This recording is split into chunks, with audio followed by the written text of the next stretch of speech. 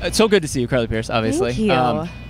So obviously coming off a couple fun videos that you've posted and gone viral, so you know we'll start there. I think the plane one is my favorite. Is it? Obviously. I feel like some people have been like, I thought you were humble until now. Like, why would you ask people? And I'm like, are you serious? I thought that was humble. Video right. is like the most making fun of the fact that people don't know who I am. Like, how is that not humble? Right. Well, and I mean, you're on a Southwest plane. Yes. You're not like.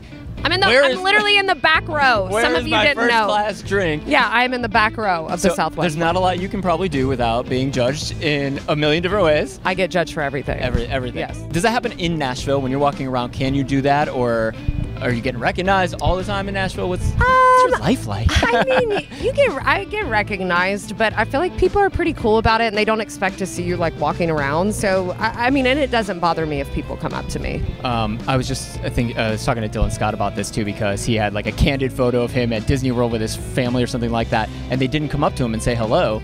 I hate just that. took the. Okay, do you hate that? So he Say hello.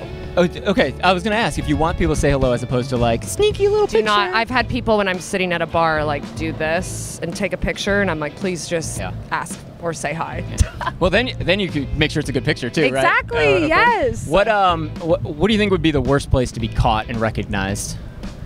The worst place? Oh my God. Like, oh God, when I go here, I hope nobody knows that I sees me. Ooh, that's a really good question. I don't know, like if you went into like Hustler, but I don't do that, but that would be the worst. You went into a little red light shop? Yes, or something if you did that, but not that I do that. I definitely would just order online. But if you do, absolutely no judgments here, right? No judgment. For anybody that does do that. Yeah, it's totally fine. Everyone's got your thing. That was not what you were expecting me to say, was it? No, but it's a great... You write the story you're living in the moment, right? Yeah, I do.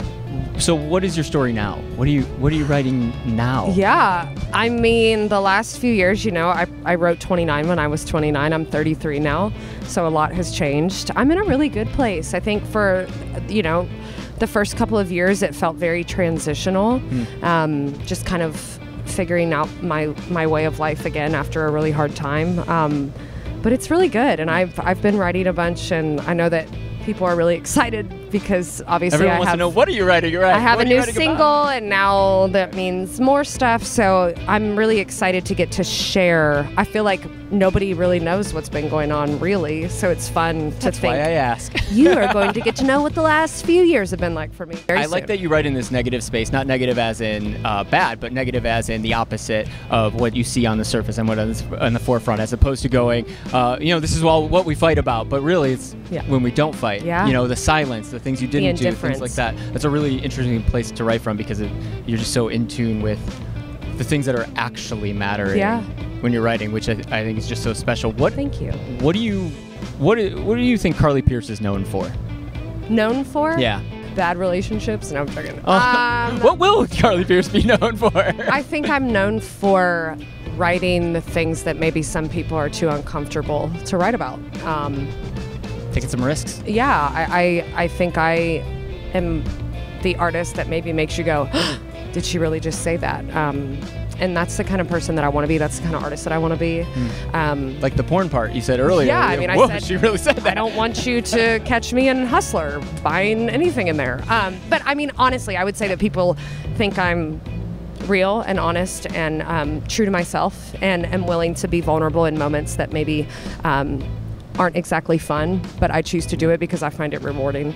That's how you become a new person, right? You become like a phoenix, right? You come from the ashes and rise again. And, and you got to go through it. Go through the hard stuff, gets you there. So before we go, I like to play this game. Really easy. I won't make you do anything weird, but it's called Wrong Lyrics Only. Okay. I know it's really simple. I'll give you the lyrics to your own song. Oh God.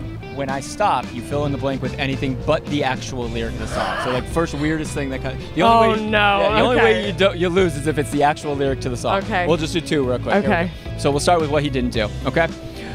So I ain't gonna tell you everything he did, but I'll tell you that he was not good to me. Oh, damn, it didn't even have to be about that. You could have said that like I had a good poop earlier or something like that. Hey, I'll make it uncomfortable. No, the poop thing might have been more uncomfortable. That would have been weirder. Okay, and of course from the new song with Chris Stapleton. Yes, I know. It's crazy. We don't fight anymore. The only time we ever touch is in the hall. We talk about blank if we talk at all. What are we talking about? We talk about who's gonna do the dishes if we talk at all, That's right. and change the trash. And who does that on the bus? Not me. Not me.